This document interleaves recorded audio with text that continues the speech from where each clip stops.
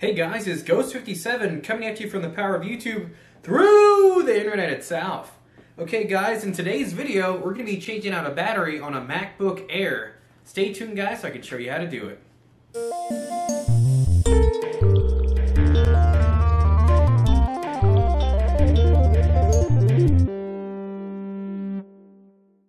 Okay, so the first thing you want to do guys is you just want to go ahead and open up your MacBook Air and make sure it's powered off. So this one actually has a dead battery, so we're not getting any battery life at all. It won't turn on. The only way it turns on is if you have it plugged into the wall.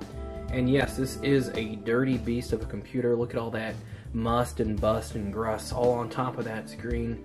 Definitely this also needs a good cleaning. But before that, again, just power off your MacBook Air and we'll be flipping it over. The next thing we're going to grab is our handy dandy iFixit kit. So we're going to go ahead and grab our first tool. Our first bit is going to be a P5 right here in your iFixit kit. This is a Pendelope, specially made for Macs. And that's what it's going to look like if you have the iFixit kit, which I highly recommend. I definitely got my money back using this toolkit. So we're going to go ahead and put this over here. We actually have 10 screws we need to remove. The ones over here are a little bit longer. These are 2.6 millimeters. And over here, we're going to look at 9 millimeters. So they do have a little bit more length to the back. So we'll go ahead and get started.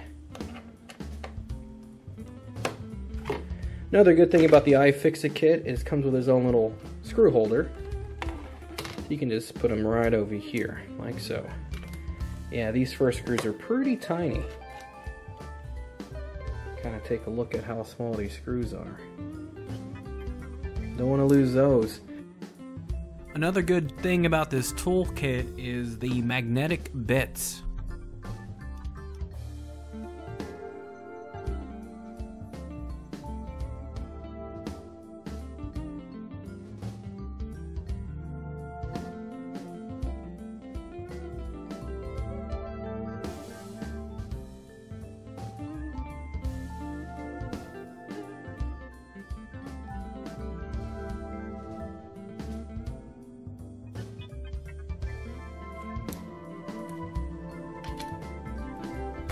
So here's one of the longer screws.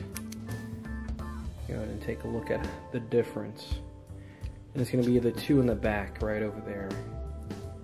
These two back here are a little longer, so just make sure when putting this back together that the longer screws go towards the back. Go. And that should be everything. So now that we got all the screws out, we can place this to the side. And the easiest way to get to the back and pull this off is actually right here. Just kind of wedge your fingers in the back and it comes off pretty easy. Nice aluminum back panel. You can see the years of dust. So now's a pretty good time to actually blow it off and clean it off because that's pretty nasty. We'll go ahead and blow it off and then we'll work on the battery. So we'll go ahead and take a closer look at all those years of dust buildup on a MacBook that's probably never been opened. You can see the dust on the battery, and you can actually see the battery does have some issues with it. Yeah, the battery has definitely got its use out of it. Look at all that dust buildup on the logic board. Gross. Very gross. And there you go, back on a Apple used fans. Not too bad. So we're gonna go ahead and blow that off and change out the battery.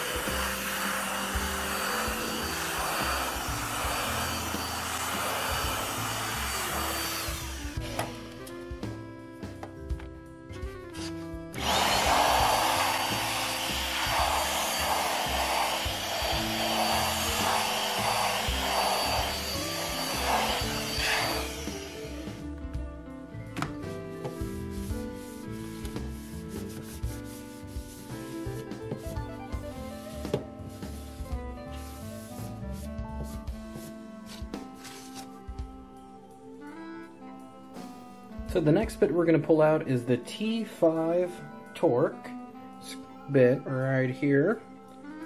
Again, all this comes in your handy dandy iFixit kit.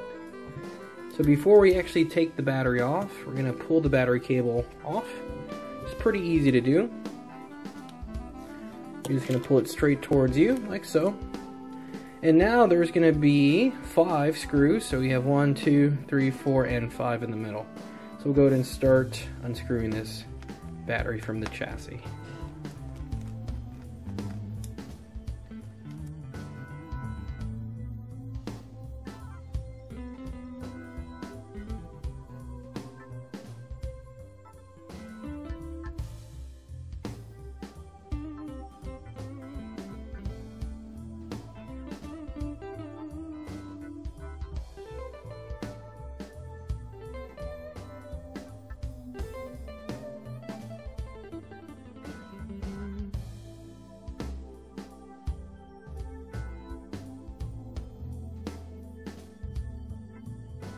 So with the battery, there's actually 2 smaller screws in the front, right over here, these 2, and the other are actually a little bit longer, so try not to mix these up.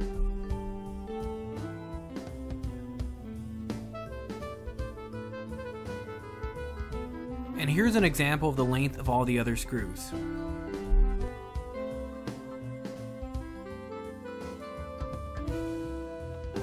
Okay, so now you can just pull this straight up and out. And that's how easy this is. So we're going to go ahead and grab our replacement battery, which I actually got from Amazon. The links are down below for both the toolkit and the battery. So it looks like this battery kit actually came with the provided screwdrivers you actually need. So we'll go ahead and take a closer look at these screwdrivers to see how nice they are. So this one right here is actually your T5 Torx, and this is your Pendelope proprietary Apple one. I mean, these work, and they're actually magnetic, so I'm actually surprised. So you can actually just buy this right here, not have to worry too much about the iFixit kit, unless you just want to have an iFixit kit that comes with pretty much anything and everything that you need to open up any type of technology, from iPhones to tablets to all that. But we're going to go ahead and pull this out and put it in the chassis. And we're going to peel off the plastic. You definitely don't want to keep the plastic on the battery. It'll make it heat up a lot faster and decrease your battery life. So here we go with the first peel. Ooh, nice. And we're just going to go ahead and screw back in the battery. It's pretty easy to do. Again, the 2 smaller screws go in the front, and all the 3 larger ones go in the back. So we'll go ahead and get started and finish this up.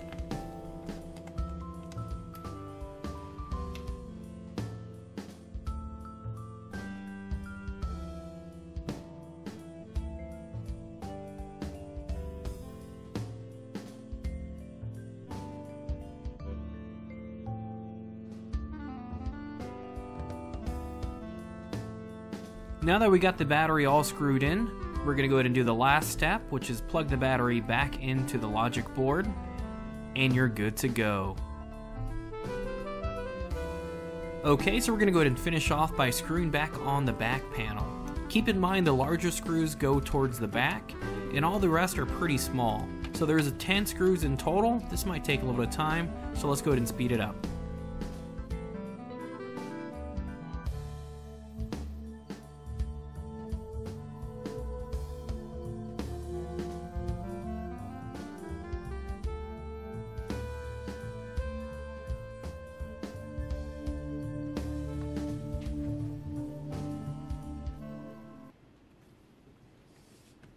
Okay guys, and that's it. So we're going to go ahead and power it on and take a look at the battery life. And there it is, 50% battery life, just like that. Now we're talking. If you like the video, please like and subscribe, and I'll see you in the next video. Ghost57 out.